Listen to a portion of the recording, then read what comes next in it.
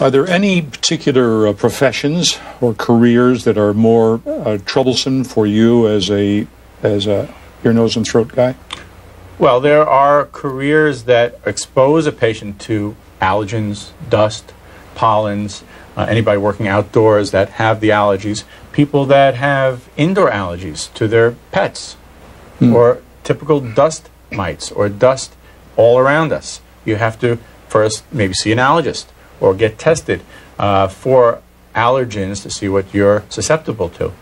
There are people that are working in dusty environments. And what about a patient that just smokes cigarettes? I mean, there are plenty of them out there. And they say, oh, smoking, I just get lung cancer, that's all. No, smoking gives you chronic bronchitis, chronic sinusitis, besides all the other cardiovascular problems. What happens is the smoke just gets into your nose, causes all the inflammatory problems. It decreases the ability of your natural cilia to pass along the mucus in a nice flow. So people that smoke are notorious for sinus disease. I was surprised when you said that the body produces about 1 liter of mucus a day. That's right. I don't think people realize that. They don't realize it. People come to me and they say, hey, doc, I have postnasal drip. You know what? We all do. But we don't know it because it's such a nice, constant, even flow that we swallow it, we get rid of it, no big deal. It's when it backs up, that's when it starts to become a problem where you're feeling it drip. Like me. You're feeling it drip. You feel it in the back of your nose, and that's just the beginning of the symptoms. So you start looking into some sort of treatment plan right away. With Patty, how long was your recovery? The next day I felt good. I mean, I didn't even, Dr. Perlman gave me painkillers and Tylenol with codeine. I didn't need that.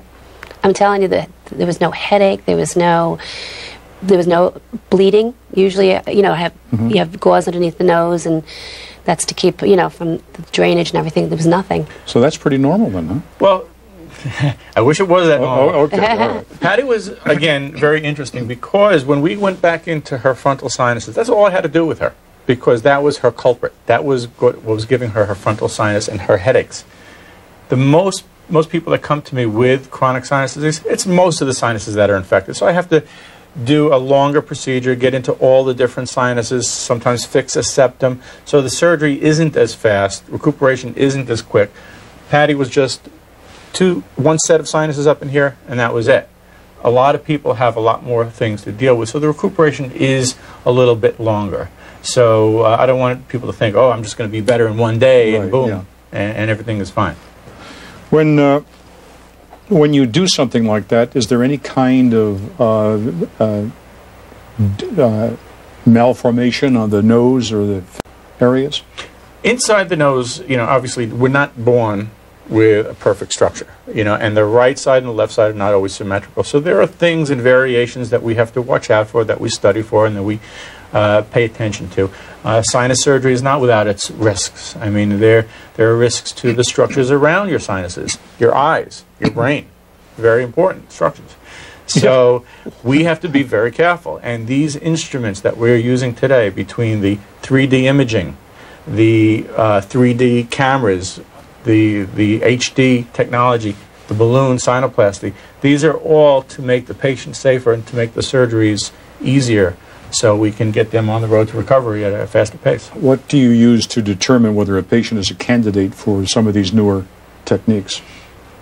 Well, I would say most patients are candidates for everything except for the balloons, which are more specific to certain sinuses. But it's pretty common these days for sinus surgeons to use 3D imaging and scopes and we call it stereotactic devices. I'll take an instrument like this and I'll attach a probe to it that I know where I am at all times by looking at a computer monitor. So these are all excellent ways of dealing with sinus problems. So these are pretty much in everybody's library of usage these days. What do you think is in the offing for the future? I think as long as companies keep on making instruments that help us see better, orient ourselves better, I think we're on the right track. And it's come a long way in 25 years, and it can only get better. Patty, could you tell when you started to have a problem? In other words, all the times you had previous operations and surgeries, was there some indicator other than severe headaches and... Well, I get the sinus infections, but what happens with me is that I'm an asthmatic, so I get very bad asthma attacks and coughing, and then I have to go on the antibiotics and the steroids. And my pulmonologist, Dr. Breitbart, he used to send me to Dr. Perlman when I started getting bad, because the asthma would be really my first indicator. My asthma got very bad, and I'd have to miss work. I'd have to use my nebulizer 4 times a day. And so that's when I would get worse and progressively worse over the years. And then Dr. Breitbart would say, go to Dr. Perlman, time to go, and get taken care of. Because the sinus infections were really, I was dealing with them, but the asthma, which was really was the bad Is there one. a correlation, Dr. Perlman, between allergies and sinusitis? Allergies, asthma, sinusitis. There's a direct correlation between the lungs and the sinuses. One really affects the other. So, as Patty said, her number one thing was she starts to wheeze a little bit more. She needs to be upped on her steroid intake by her pulmonologist. Her inhalers have to be increased. And a lot of times, it's because the sinuses are getting bad again. It plays on each other. So if I could help them with their sinuses, their asthma has a better shot of getting better quicker with less medicine, and vice versa. So there's always a direct communication between the otolaryngologist and the pulmonologist in dealing with patients like Patty. Will all of us someday have some sinus problems I think as we age, or 36 million people a year get affected with sinus disease. That's a lot of people. It's a multi-billion-dollar industry because of products like this and medical care. So, yeah, I think most people do get common colds, which can lead to sinusitis. But, hopefully with prevention, we can avoid the potential of getting infected. Well, let's recap and revisit then the prevention. What do you recommend for people who are viewing this, how they should care for their sinuses before maybe they'll never have to see you? One thing is to know what's causing it. Is it a blockage? Is it an anatomical blockage? Is it a deviated septum?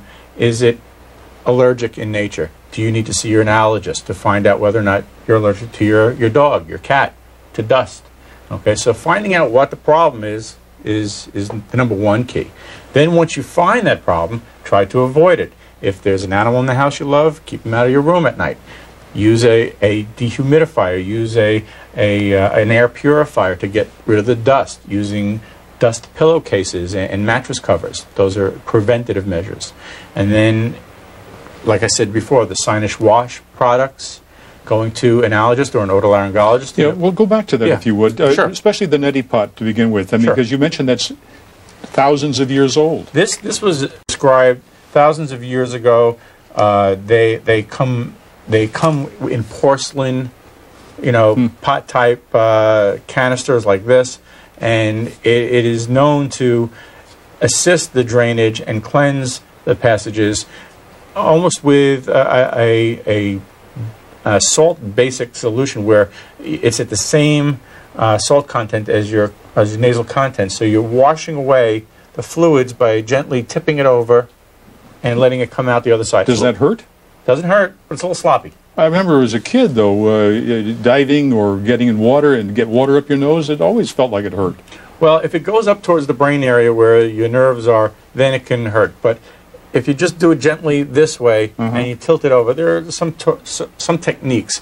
Like I said before, some patients don't like this. They prefer this bottle, which is a squeeze bottle. Okay? There are spray canisters that people use that you stick it in your nose and you put a little trigger effect, so you don't have to do the squeezing technique. There are various ways of washing away all the pollution. Very important for smokers. I can't emphasize enough. Stop smoking and take care of your sinuses and your lungs, obviously, if you do. Once you wash away the pollution, then you use the various steroid sprays for your nose to decrease the inflammation response to the allergens and the pollution. And once you've done that and the steroid sprays, you should be good to go. If not, then you have to come to see a doctor like myself. We only have a couple of seconds left, but again, there are, how many sinuses did you say there were? Well, you have the pair of sinuses in your forehead, Right. in your cheeks, behind your eyes, the ethmoid, and then way back behind your nose, which is the sphenoid sinus. And they all drain into your nose a liter a day. Never realized there were that many around. Thank you, Dr. Perlman. Thank you, Patty, very much for sharing your story and also for the expertise that you have. Appreciate you being here today. My pleasure. For years, people suffering from chronic sinusitis thought that there was no treatment to ease the discomfort. With the new surgical techniques, like you just saw, there may be hope. So I want to thank you for watching, and if you would like further information on what you saw today, you can log on to our website, www.chsli.org. I'm Roland Smith, wishing you goodbye and good health.